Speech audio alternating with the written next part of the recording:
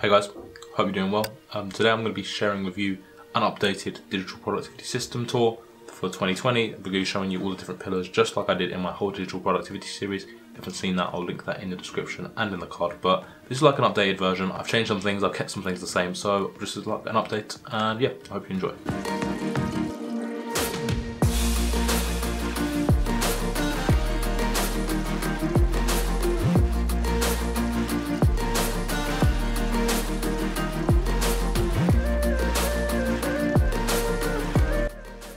So when I done my first episode, which was about I think 7 months ago on Google Calendar, the way I was using it then was only putting in certain events that were happening. So like maybe a class, anything else that I know is definitely going to happen.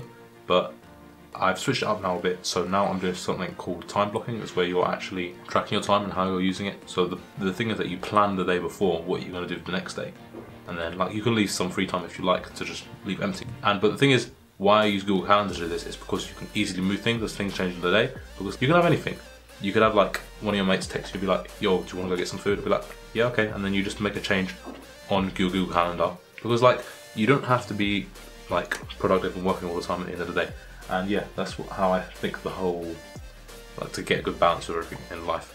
And like, this is why I really like Google Calendar, because I can literally take my phone and just move something across if something's taking me longer. So like, this YouTube video right here, I've got like 15 more minutes that I've scheduled to record it, but I can literally go on the app, go to Google Calendar, and so I can see right here, I can click it, edit, and I say I need another half an hour, I can just move it, say okay, I'll give myself to 6 o'clock to finish it, save, X out, then we can just move things along. We can be like, okay, maybe I'll give myself half an hour to do some of that for today. Move that to 6:30. But okay, I didn't get as much done as I wanted to. There's always tomorrow, there's always another day.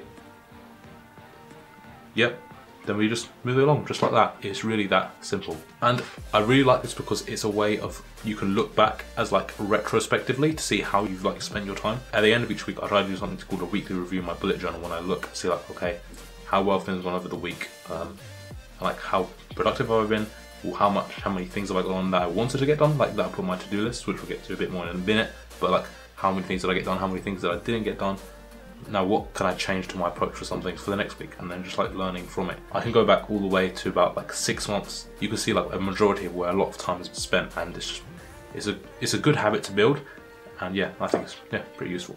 So in terms of to-do lists, when I made my video before, I talked about how I used to do it, and yep, completely still using it. Pretty simple. One of the best apps out there, and you can get it on your phone as well, which is pretty good. You can just that app right there, and yeah, you can have all your to-dos on there as well. You can, if you can see on here, it's a different colorway to the way I had it before in my video about 6 months ago. You can put in all the different systems. So on the side, I like have it in different categories, different things like got UEA, content, freelance stuff, sports stuff, personal stuff, work stuff, and just like an archive for like what did I have in there? School before, so like A-level stuff. Yeah, I no longer write to-dos in my bullet journal because there's no point of writing the same thing you're going to do twice. So yeah, that was just like wasting my time, so then I stopped doing that. But I do weekly reviews in there. So yeah, in Todoist there's loads of different sections. So there's inbox where you can have a load of stuff which either has date, doesn't have a date on it.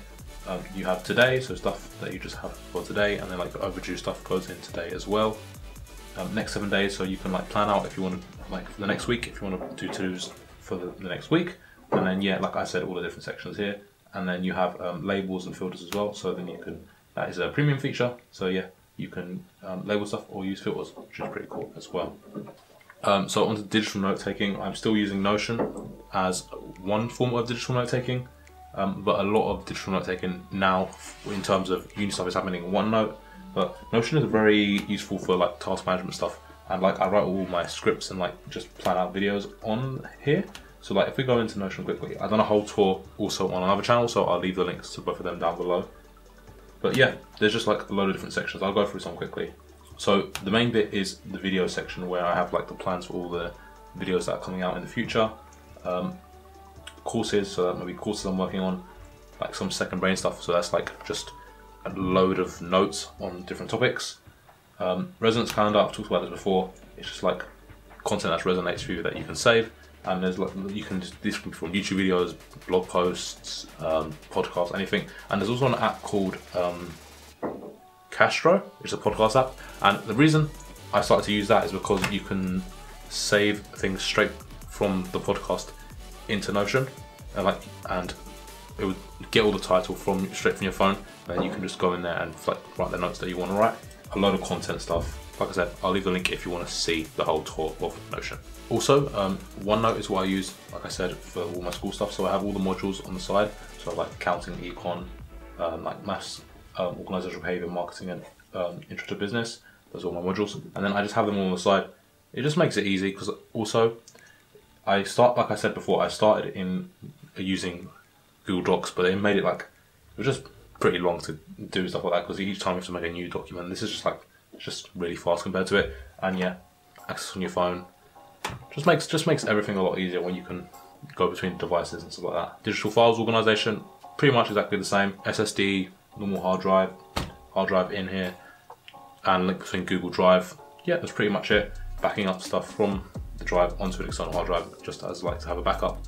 And yeah, as I said, you can have something called Google Drive Sync, which automatically syncs stuff on your computer, on your selected folders, onto Google Drive, so you can access it on different computers. So like, say I'm not on my laptop and I'm on a computer elsewhere, I can just go to drive.google.com and just see all the stuff that is on there that I've linked up. Obviously stuff like video files, I will not have linked there because of how much storage they take up, so I have them on hard drives instead. Lastly, just desk setup, pretty simple, really similar to the video I showed, but basically a different location. That's basically everything. Thanks a lot for watching.